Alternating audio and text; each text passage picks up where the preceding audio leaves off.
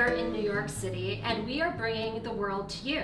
Today we are here talking about Mauritius, which was inspired by our trip to this gorgeous island in the middle of the Indian Ocean.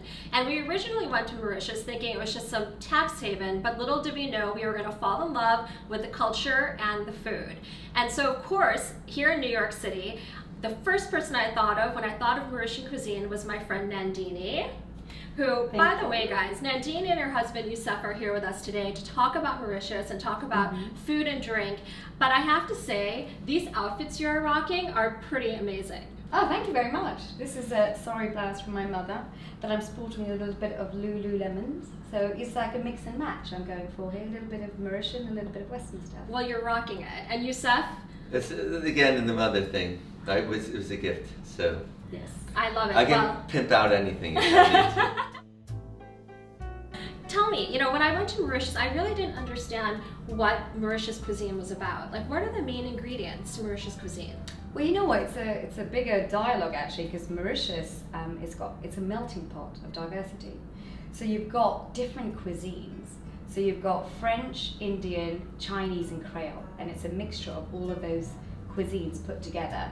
So some of the ingredients could involve things like cumin, cardamom, but then you have the Chinese influence, so there's more noodles and rice.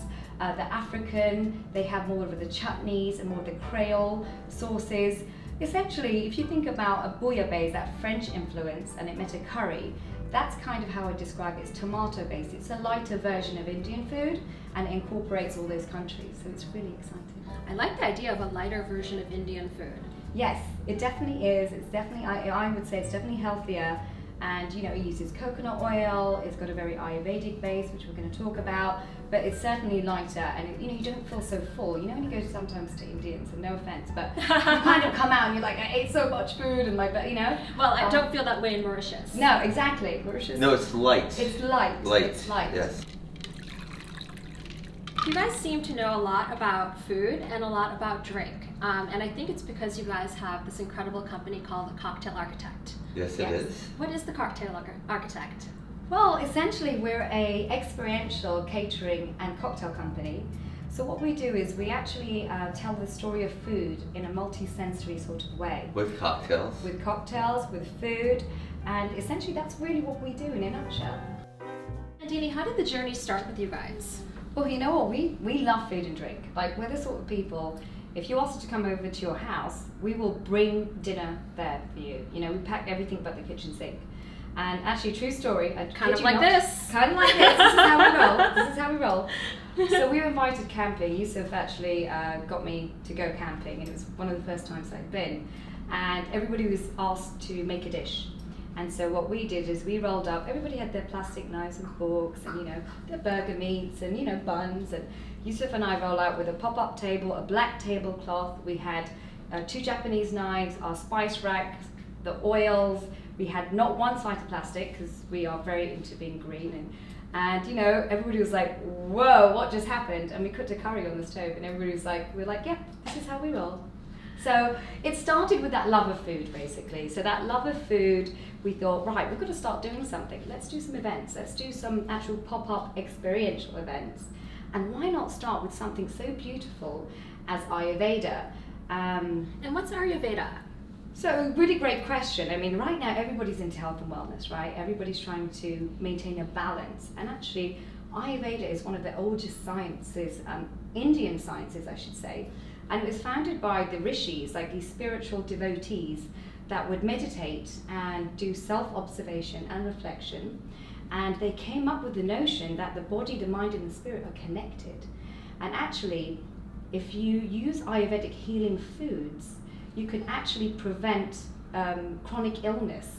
So the nourishing benefits of spices is very important, and actually balancing your body types. In Ayurveda there's doshas, there's different body types, and all of the spices have this healing, nourishing ability to help with things like digestion, all sorts of things. So that's really what Ayurveda is about, and it's about balance. Cocktail Architect has come such a long way. Congratulations on all the success. Thank you. Yeah, we're feeling good about it. It's definitely great. And the CA now stands for Culinary Artists. So what started in mixology has now gone into food. And today we're going to be telling you all about our Pima Junkie experience. So what's piment? So Pima is actually the French word for chili. So chili junkie. And essentially that's what I am. I'm a chili junkie. It's my drug of choice. Like if I had to pick any vice, it's chili. I'll carry chili sauce in my handbag. I like to spice things up. I like writing about food and drink in a spicy way and incorporating it into our food. You're a girl after my own heart because I love my food spicy. Yes, good. So do we. So I think actually Yusuf can take it from here. He's going to tell you what we're going to be making today. So we're making this very sexy drink called Zeenat. Zeenat Aman was, actually she was Miss India back in the day, and she was a little bit risque because she was a little bit revealing, but she was a sexy, powerful woman, and I think this is a great drink. It can be for a man or woman, but we decided to give this, a little ode to Zeenat Aman and create this sexy drink for you. So we had some this really beautiful spaghetti squash that we roasted with a little bit of paprika, salt, olive oil, roasted it, pureed it, put a little bit of cardamom. This is the cardamom, it's this beautiful green. It's when you pop it open, it's really hard shell, but it's all about the seeds inside. So when you open it, it's like you see these black beautiful, seeds? beautiful. It's used in like masala chai, and actually it's really good for digestion, cardamom. And there's this beautiful curry leaf that was roasted with the squash that we did today. If you blanch that stuff in oil, it just opens up. You don't want have you to. smelled that before? Because I haven't had fresh curry leaf in a long time, but this is really potent. So right? Just one leaf. Yeah. It's quite decisive. How many leaves did you put in that? Two for the whole mixture. Well, I was just going to say, my grandmother used to, I have visions of her like taking these curry leaves and like dropping them into this karai, which is like almost like a cauldron, and hearing the sizzle of them in the pan. And it's, for me, it's like, yeah, exactly, the smell. There's such a universal, you can stick them in any kind of curry and they go great in cocktails. And actually, that's a big trend now, is putting spices into cocktails. So we're going to shake the drink now. No one shakes a cocktail like you. This is such a fake, get all of them do. Really, get it cold and get it open. So is it true that the key to a good cocktail is ice? And ice is thicker. You don't want, wet ice because it's diluted and be boring. You know what we like to call our cocktails? Sex in a glass. We want them to tantalize your taste buds.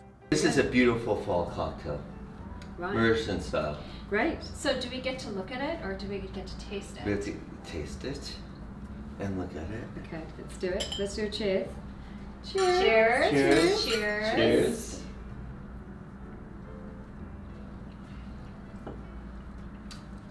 Oh my gosh. It almost tastes like you're in the tropics. I don't know. If you were trying to accomplish sex in the glass, well done, mission accomplished. Yes, the Zeenat. There you go. She's sex in a glass. Wow, this is amazing.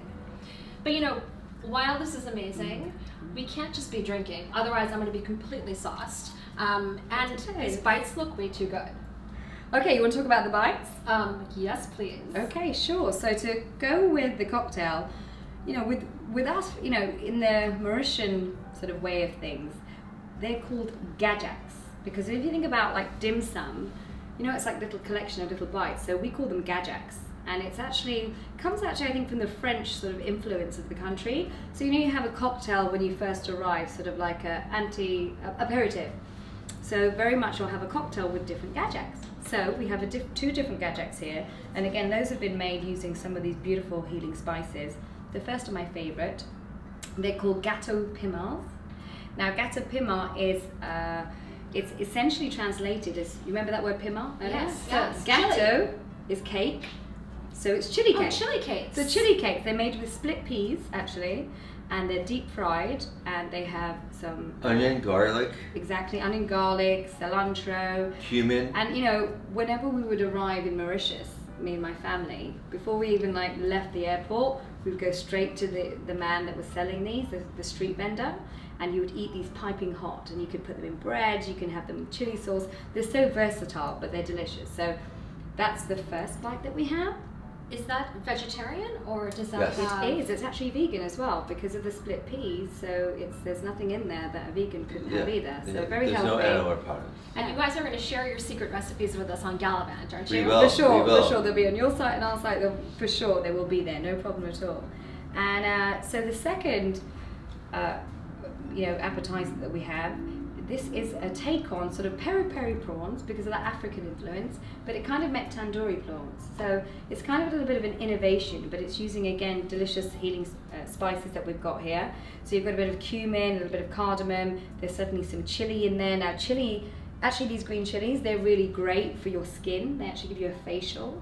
Obviously you have to be careful how many you eat. I mean, I eat these all the time at home, too. I literally, like, I'll eat them on the side. I think that's why your skin is glowing right now. Oh, by the way.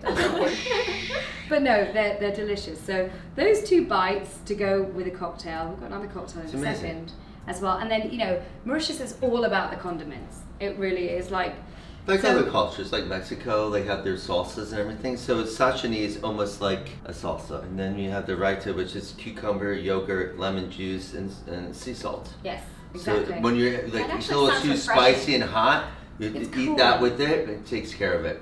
It kind of calms it down. That's what it is. It's exactly. It's like balancing the heat, so they can be spicy. So the raita's idea is to cool the palate down. And so these are the condiments that go with it. And actually, Mauritian food isn't spicy. You actually add the spice to your liking, so that's really important. So yeah, it's really nice. You don't have to. So you don't really get the dish when it's like. No, so it shouldn't hot. be like burn the roof of your mouth off. Do you know what I mean? Like, I like chili, but I put it on. Mauritians put their chili on after separately. That way, everybody gets to enjoy the meal and sort of like customize it to their own flavor. Do you know what I mean? Choose your own adventure and spice. Exactly. Our next drink is actually a drink that has no alcohol in it. We like to call them virgin drinks.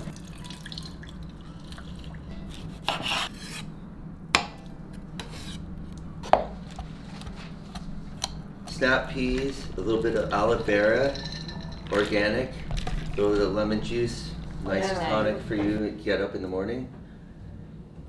Well, I can't wait to try it. Cheers! Cheers! It tastes like the garden. Fresh green peas, the aloe vera. Yeah. I feel like a better person drinking this. Yeah, it's like you look better hydration. already. Like you're already like glowing more. I don't know what's going aloe on. vera.